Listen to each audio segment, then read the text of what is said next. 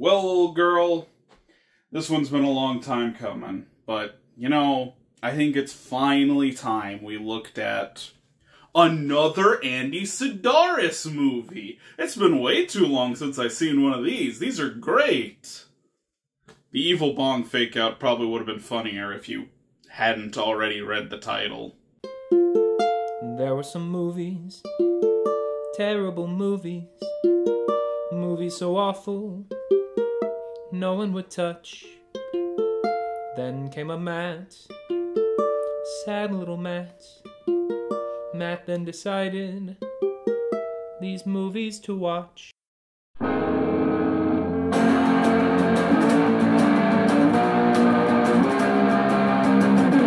he walks into the theater, Matt's got one thing on his mind. Then you know he's gotta tell the world, get ready for Matt's fun with movie time.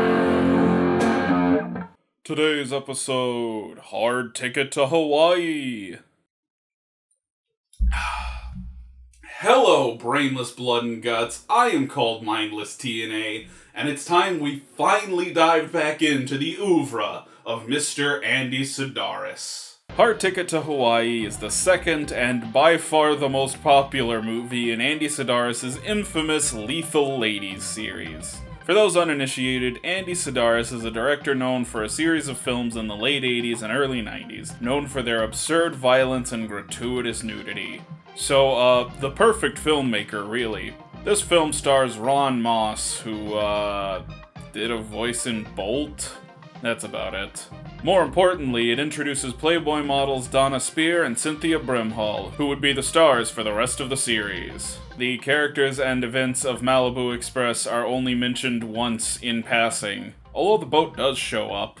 Technically, Malibu Express is the first movie in the series, it's even included in the box set, but this is the real start of the Lethal Ladies series. So let's go in for a lethal dose of Hard Ticket to Hawaii. You should get in, Rowdy. The water is great. But the dubbing isn't. Yeah, we'll try this. Ooh, minute 25. You gotta shave off about 6 seconds if you want to beat the lusting hour. Some island police pull up to a known marijuana plantation with the intent to slap them on the wrist and nothing else, stating they're actually an asset to the community. Instead, they find the plantation has been taken over and they get killed. 2 tits and 2 dead bodies before the title even pops up. That's a good pace to set. Hey boss, where you want me to put this shipment of Donna Spear? But things kick off when a forklift driver accidentally pulls the warning label off a crate holding a giant deadly snake, which I'm thinking was probably not good security if they were loose enough to get caught on a forklift. Drug enforcement agents can't afford to get soft. And you're watching an Andy Sidaris movie, so you can't afford to be soft. So this is Donna and Taryn, the Lethal Ladies, undercover as pilots, flying tourists and shipments around, including our friend the Snake. So this is a crime movie about a federal agent working against an island-based criminal organization getting trapped on a plane with a deadly snake. Y'all think Snakes on a Plane ripped off Hard Ticket to Hawaii? But does Snakes on a Plane have a theme this jazzy? It's a hard ticket to Hawaii. It's not paradise all the time. Also, I think there's another snake that they were supposed to be shipping, and the one they have is contaminated? That snake they have is dangerous. It's contaminated. Contaminated in what way? Did Dirty Dog cough on it to infect it with coronavirus? Why would you be shipping a contaminated snake anywhere? It's an Andy Sidaris movie. Don't try to understand it. Just let it happen. Meanwhile, the drug lords use a remote-controlled helicopter to land shady stuff on the island so they don't have to take it through customs. But the plan goes awry when they just happen to land it right next to the 2 undercover agents. They weren't even expecting it, they just got lucky. So they take the package and run, without arresting the 2 guys attacking them that they knocked out. And they decide to find out what's in it in the most logical way possible. topless and in a jacuzzi. Frankly, not enough police work is done topless in a jacuzzi. The diamonds, my god! Next we meet Rowdy and Jade, two other lethal agents who have been assigned to this case. Jade, you see these hands? These hands are lethal weapons. Oh, really? Confucius say, a man with deadly hands must be very careful while slapping on aftershave.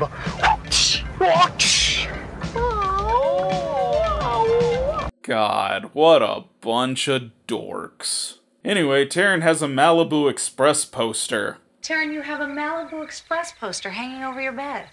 The store threw it in for free. I thought you'd get a kick out of it.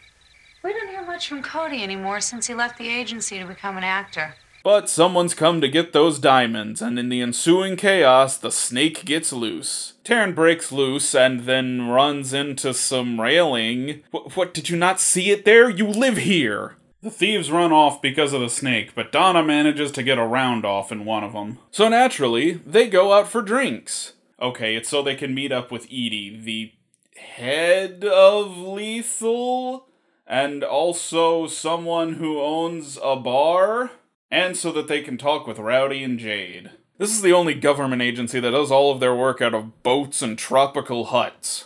Although, come to think of it, why don't more organizations operate out of boats and tropical huts? I think Lethal is onto something with this. Turns out the guy they shot is Seth Romero, a local crime lord, which could help them bring him in, but puts a target on Donna and Taryn. And E, speaking of toys, I can't wait to see yours. Ooh, someone's getting pegged. And we can't miss out on all this beautiful Sidaris dialogue. Hey, wait. You go down on her, you're gonna be kissing the back of my head, because I'm already gonna be there. This movie bounces wildly between empowered female action heroes and the most sexist men ever written. Pointless nude scene, let's move on. Man, he must be smoking some heavy doobies. Yeah, man, I know when I'm high, all I want to do is impressive skateboard stunts that I couldn't do sober. That makes complete sense. But whoa, it's the bad guy with a blow-up doll. Oh, don't worry, it gets weirder. The blow-up doll is used to cover a gun, which doesn't even seem to work as Rowdy sees the gun before he uses it. Look out, he's got a gun! And then,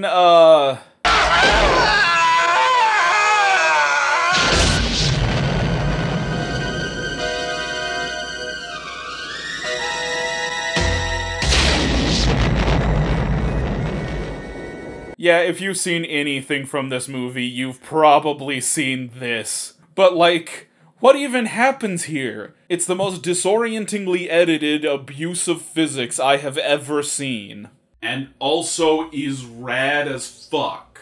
But if you want to talk about weird moments, we can't forget this. It's wonderful. But we can't get too wrapped up in absurd violence, we gotta stop for some pointless nudity. Oh, and if you liked the cross-dressing in Malibu Express, we got more of that too. Although this time he seems to be doing some undercover work. He informs the bad guys that Edie is headed to the hospital to pick up Rowdy and Jade, and they intercept and kidnap her. Meanwhile, Donna and Taryn are spying on Seth's house and his frisbee-obsessed guard. Trust me, that will be important later. And they see Edie, so now the hunt's on. After a scene with some sumo wrestlers. And some more waffle about the snake. And whatever this is. Now, it looked to me like a double post pattern with a pick on the outside linebacker, a flare across the middle with your split end, and a play action that gave you time to throw that ball 60 yards in the air. Now, with time running out, no more timeouts, and all that pressure, what was it that you told those guys in that huddle? How did you call the play? Well, Jimmy John, all I said was niggas go deep, and white guys keep them out if you can't on two. Okay, but now the hunt's on. You're Charlie Chan, right? Si, señorita. You do know Charlie Chan is a Chinese stereotype, not a Mexican one, right? Anyways, buff woman. I don't know who this is or why she's here, but I don't care. Marry me. But all good things must come to an end as we return to the plot. That guard's name is Shades. We got a file on him. I'm sorry, Shades is his given name? Do you think he wears shades because that's his name? I don't want to control your life. All I want to do is suck the polish right off your toes. I'm gonna let that one go. So they've got Edie tied up with the buff lady as some form of torture? I also have information on those diamonds. Yeah, looks like you guys are just gonna have to torture me. And here's the payoff to that frisbee thing. This is for the Molokai cops.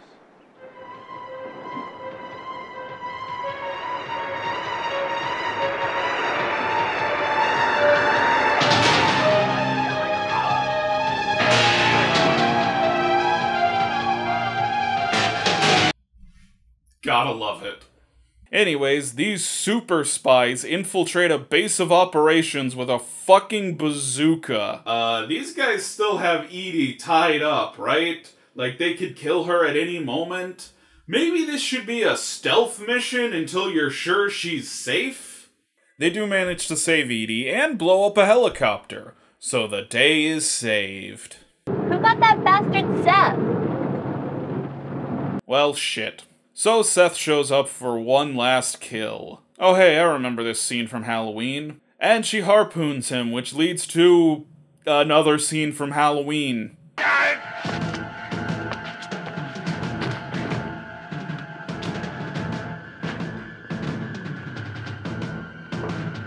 And so the day is saved. Wait, isn't there still a snake on the loose?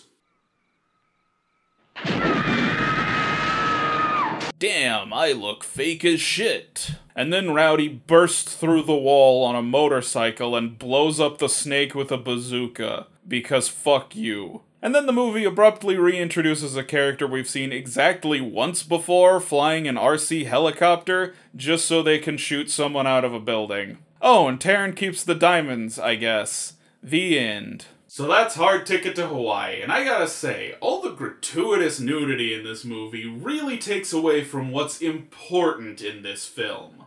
The gratuitous violence. This movie is as subtle as a fucking bazooka, and I love it. And clearly I'm not alone, as it's gone down as one of the all-time great bad movies. Although, I don't know if that's totally fair. They knew what they were doing. This isn't The Room or Samurai Cop. Frankly, it's just beautiful to see a movie that completely gives the finger to any semblance of good taste, and I highly recommend it. Well, until we meet again, Andy. If you like this one, don't forget to check out my review of Malibu Express, the first movie in the Lethal Ladies series. And, man, I'm just really glad I got this one out. Luckily, there aren't any other franchises I'm neglecting. See you guys around!